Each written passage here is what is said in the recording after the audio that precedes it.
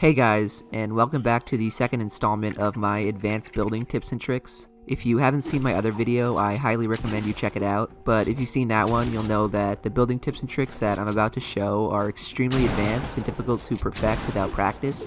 This video will also cover 6 advanced building tips and tricks, and for each clip, after I explain exactly what it is, how to do it, and why it's so effective, I'm going to put a clip of it being used in-game or in a 1v1 by some of the best builders in the world like Thwifo, Snood, Kazooie, ViewSonic, and Mongrel. I urge you all to go and subscribe to them, and I'll leave links to their channels in the description. I know you guys think I'm pretty good, but I'm telling you, these dudes would absolutely clap me. These are some of the most insane builders and players you will ever see, so you should definitely go and check them out. But let's get right into it, starting with a new way to outplay your opponents while they're building over you for high ground.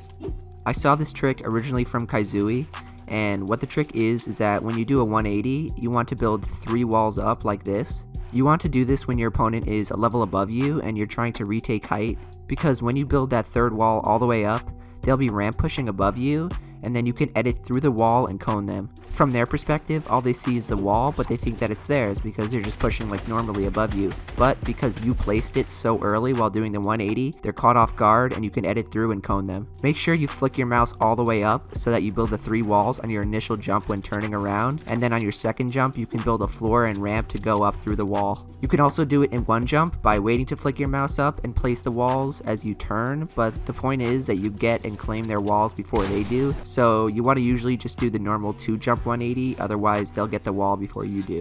This is extremely similar to the Riley FN trick I covered in my other advanced building tips and tricks video, where you preemptively place a floor and then you can edit through and cone the person on height, but for this trick you're doing it with a wall instead. We can see Kazooie use it beautifully here.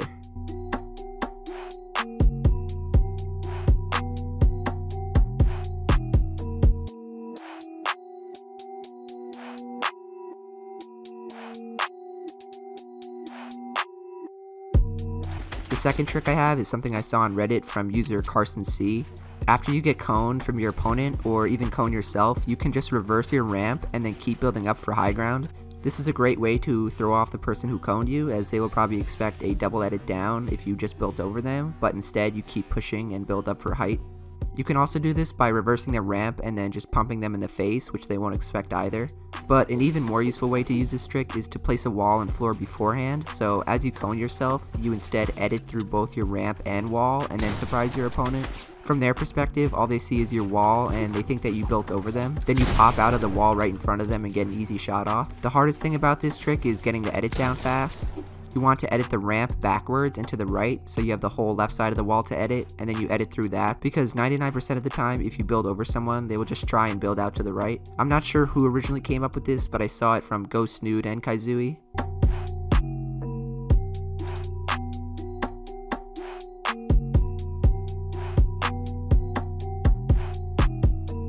The third trick is the best way to get a shot off on your opponent mid-build fight. You've probably seen this in some montages when the person comes out of 180 and immediately builds a cone in front of them and then a cone to the side.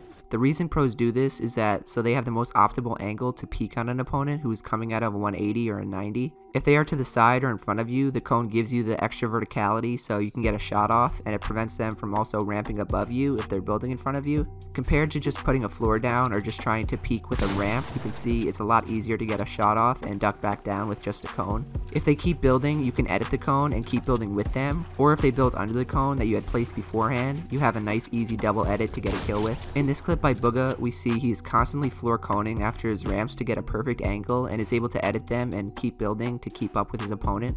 He then manages to get his opponent under the floor and cone that he places and can drop down on his opponent when the guy doesn't even expect it. And then here's some other examples of it by ViewSonic.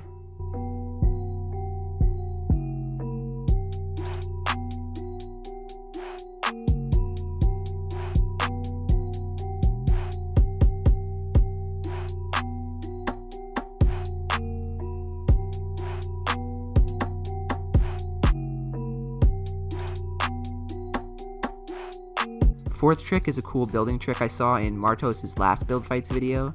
As we can see here, Martos builds out of a 180 and sees his opponent still has height, so he does a standing 180 to turn the other way and double ramp back up. What makes this so nice is that you fake out your opponent by acting as if you're going for height through the extended cones that you just built, but instead, you do the standing 180 and then go out the other way. So as you come out of a 180 or 90 and see an opponent in front of you ready for a shot or just building up, you want to build a ramp and then 2 cones to block their vision of you, then do a standing 180 while building walls to your left or right depending on which way you turned, then look up and connect the ramp above you to the wall so you're protected with a double ramp. This is one of my new favorite tricks that will throw your opponents off as they wait for you to edit through your cone, all while the whole time you're just building back up for high ground.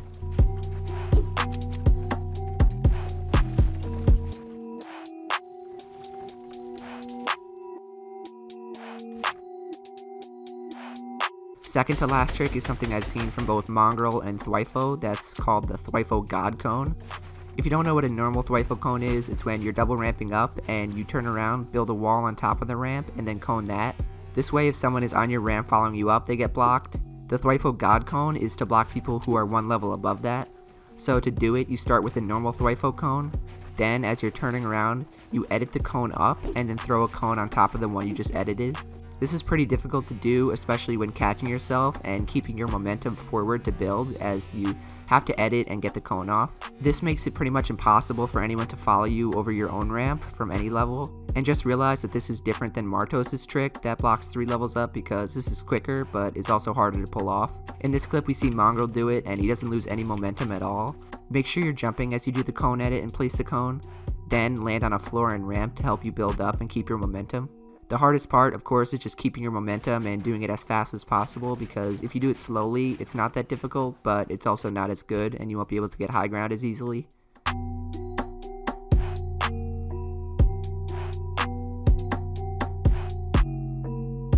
Kaizui also took this one step further.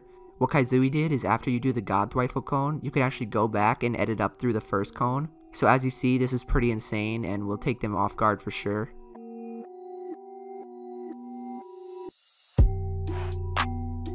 The last trick that I want to cover is the most advanced cone jump possible. By now, we pretty much all know the normal cone jump into double ramp. This is a good move to use when someone is above your level and you can get to their level and double ramp up. But when you're jumping, you're exposed for a second. A couple of months ago, I showed a trick that you could place a ramp before you jump so you're protected the whole time. And while this is still good, there's a better way now so that your enemies don't shoot out your ramp or follow you up it. I saw this from Ghost Snood, but what you do is you place a floor above the ramp so you're always protected. Then do your normal jump and double ramp back up.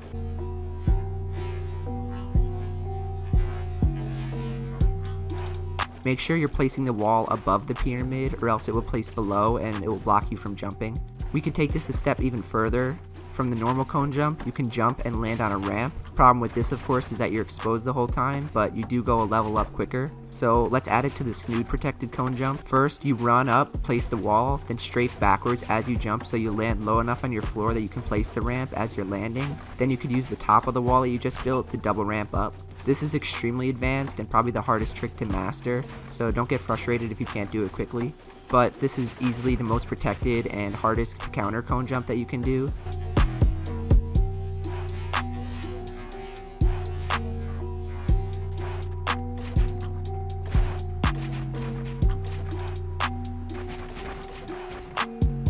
Overall, these are probably the most advanced building tips and tricks out there right now. I know a lot of you are ready to comment, oh, but you would never use these in a game because, oh, they're too hard and it just wastes too many mats. But to counter your argument, I have to say that you can make the same thing for 90s. Obviously, everyone practices them now and they are useful, but you can definitely get by without them. The tips and tricks that I just showed should be used to take your game to the next level, especially if you're already a very good player. These advanced builds are used by some of the best players in the world, and as I just showed, they can definitely use them effectively in game. Of course, the hardest part is just perfecting the techniques and knowing when to use them.